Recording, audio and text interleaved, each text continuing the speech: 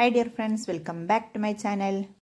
കഴിഞ്ഞ വീഡിയോയിൽ നമ്മൾ 7 വരെയുള്ള ക്വസ്റ്റ്യന് ആൻസർ ആണ് ചെയ്തത്. അപ്പോൾ അത് കാണാത്തവരുണ്ടെങ്കിൽ ഒന്ന് പോയി കാണാം. അതിന്റെ ലിങ്ക് ഞാൻ ഡിസ്ക്രിപ്ഷൻ ബോക്സിൽ കൊടുക്കാം. അപ്പോൾ ഇനി നമുക്ക് എട്ടാമത്തെ ക്വസ്റ്റ്യൻ എന്താണെന്ന് നോക്കാം. All the angles of a 9-sided polygon are equal.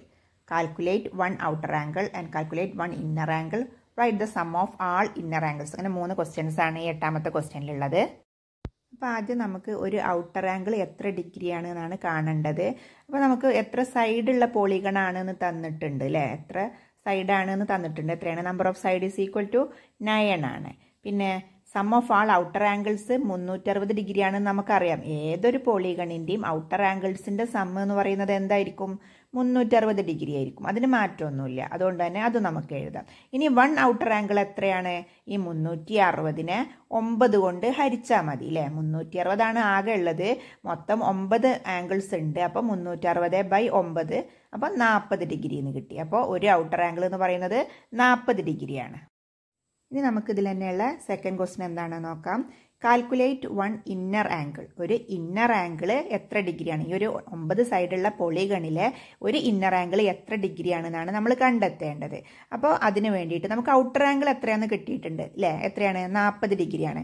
അപ്പോൾ ഇന്നർ ആംഗിൾ കാണാൻ വേണ്ടിയിട്ട് എന്ത് ചെയ്താൽ മതി?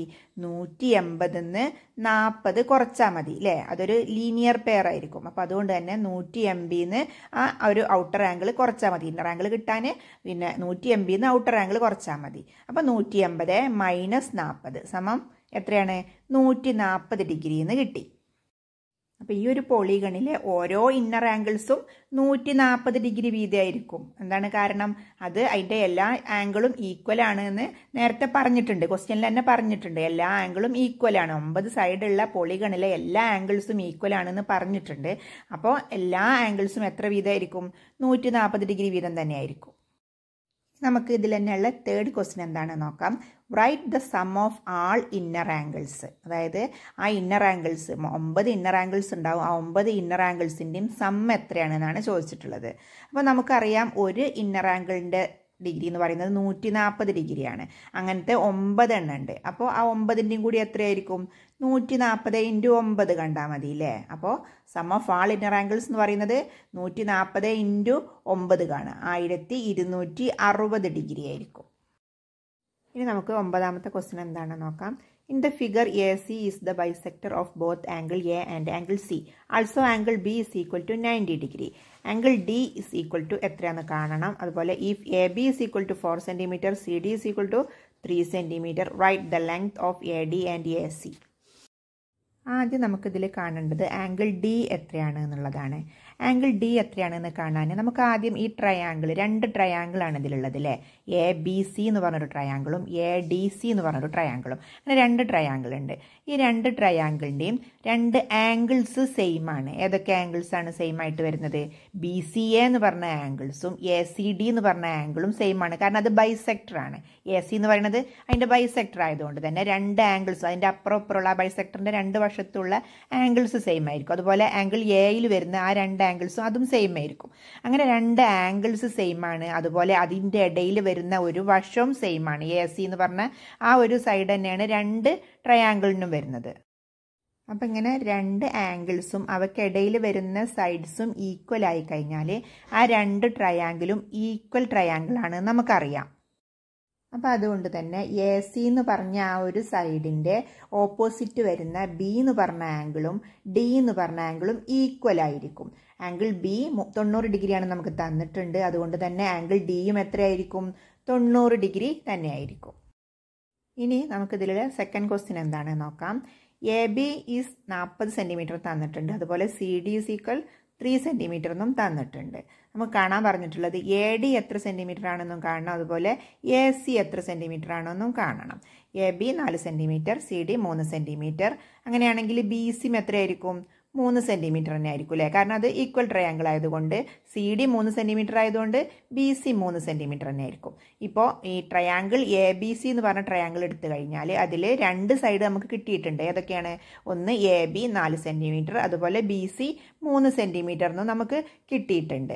അങ്ങനെ അപ്പോൾ അതൊരു മട്ട ത്രികോണമാണ് അല്ലേ. ഒരു റൈറ്റ് ആംഗിൾഡ് ട്രയാങ്കിൾ ആണ്. അങ്ങനെ ആവുമ്പോൾ അതിൻ്റെ ആ ഒരു AC എന്ന് പറഞ്ഞ വശം എത്രയായിരിക്കും?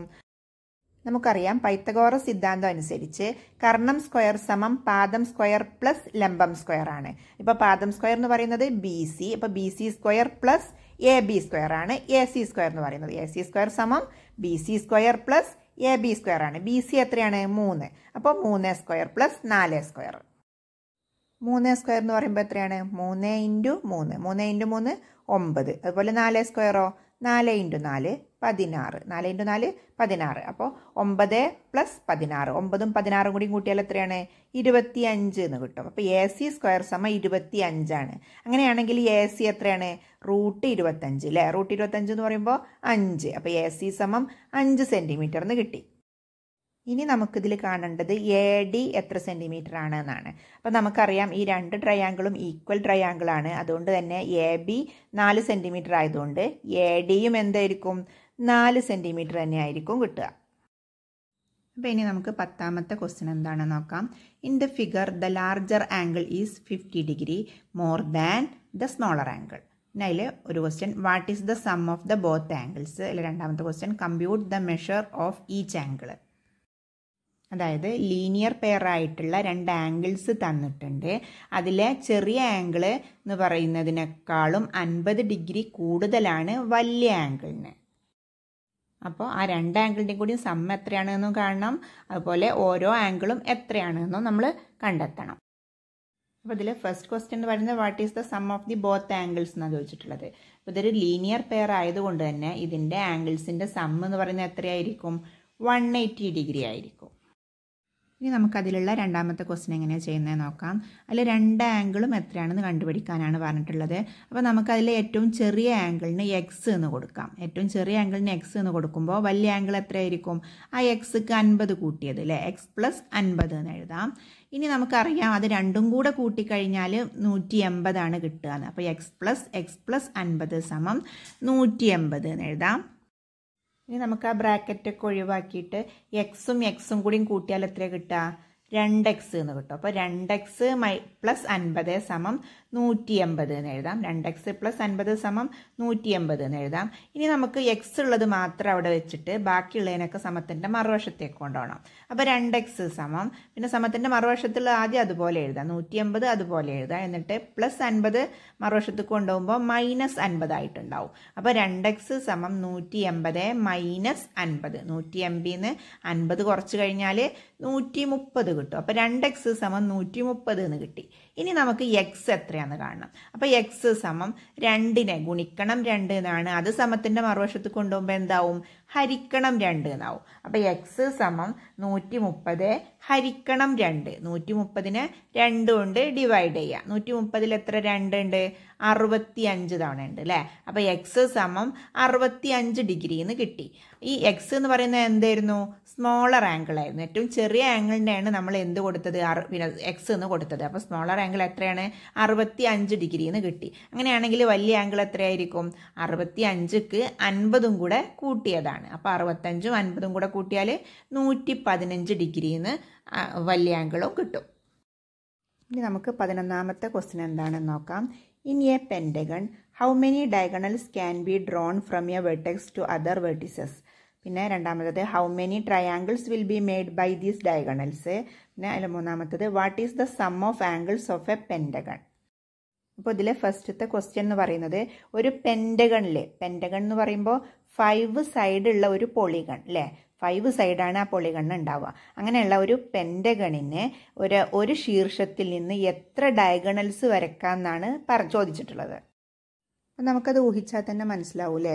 ഒരു ശീർഷത്തു നിന്ന് അതിൻ്റെ തൊട്ടടുത്തുള്ള 2 ശീർഷത്തുക്കും നമുക്ക് ലംബങ്ങൾ വരയ്ക്കാൻ പറ്റില്ല അല്ലേ? ഡയഗണൽസ് വരയ്ക്കാൻ പറ്റില്ല.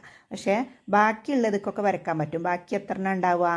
2 എണ്ണം ഉണ്ടാവും. 5 സൈഡുള്ളിൽ 3 എണ്ണത്തേക്ക് വരയ്ക്കാൻ പറ്റിയിട്ടില്ലെങ്കിൽ 3 എണ്ണത്തിലില്ലെങ്കിൽ ബാക്കി 2 എണ്ണത്തേക്ക് വരയ്ക്കാൻ പറ്റും. അപ്പോൾ 2 എണ്ണത്തേക്കാണ് പിന്നെ 2 ഇതാണ് വരയ്ക്കാൻ പറ്റുന്നത്. പിന്നെ അടുത്ത ചോദ്യം എന്ന് പറയുന്നത് how many triangles will be made by these diagonals. എത്ര ട്രയാങ്കിൾസ് ഉണ്ടാവും? ഇങ്ങനെ 2 ഡയഗണൽസ് വരച്ച് കഴിഞ്ഞാൽ എത്ര ട്രയാങ്കിൾസ് ഉണ്ടാവും എന്നാണ് ചോദിച്ചിട്ടുള്ളത്. അപ്പോൾ 2 വര വരച്ച് കഴിയുമ്പോൾ 3 ട്രയാങ്കിൾസ് ആണ് ഉണ്ടാവുക. ഇനി ഇതിലെ മൂന്നാമത്തെ ക്വസ്റ്റ്യൻ എന്ന് പറയുന്നത് what is the sum of angles of A pentagon. ഒരു പെൻറ്റഗണിൻ്റെ ആംഗിൾസിൻ്റെ സം എത്രയാണെന്നാണ് ചോദിച്ചിട്ടുള്ളത്. നമുക്കറിയാം പിന്നെ ആംഗിൾസിൻ്റെ സമ്മ് കാണാൻ n-2 × 180 കണ്ടാൽ മതി. എന്ന് പറയുന്നത് നമ്പർ ഓഫ് സൈഡ്സ്. അപ്പോൾ n-2 × 180 ആണ് കാണേണ്ടത്. n പറയുന്നത് നമ്മൾ പെൻറ്റഗണിനാവുമ്പോൾ 5 ആണ്. അപ്പോൾ 5 - 2 × 180. 5-ന്ന് 2 കുറച്ചാൽ 3 കിട്ടും. 3 × 180 540 കിട്ടും. അപ്പോൾ ഒരു പെൻറ്റഗണിൻ്റെ ആംഗിൾസിൻ്റെ സമ്മ് എന്ന് പറയുന്നത് എത്രയാണ്? 540 ഡിഗ്രിയാണ്. അപ്പോൾ ഇന്നത്തെ വീഡിയോ ഇവിടെ അവസാനിപ്പിക്കുകയാണ്. ബാക്കിയുള്ള ക്വസ്റ്റ്യൻസ് നമുക്ക് അടുത്ത വീഡിയോയിൽ ഡിസ്കസ് ചെയ്യാം. അപ്പോൾ വീഡിയോ ഇഷ്ടമായിട്ടുണ്ടെങ്കിൽ ഒന്ന് ലൈക്ക് ചെയ്യുക, അതുപോലെ കൂട്ടുകാർക്കൊക്കെ ഒന്ന് ഷെയർ ചെയ്ത് കൊടുക്കുക. പിന്നെ എന്തെങ്കിലും ഡൗട്ടോ കാര്യങ്ങളോ ഉണ്ടെങ്കിൽ ഒന്ന് കമൻറ്റ് ചെയ്താൽ മതി. അപ്പോൾ അടുത്ത വീഡിയോയിൽ കാണുന്നതുവരേക്കും ബൈ.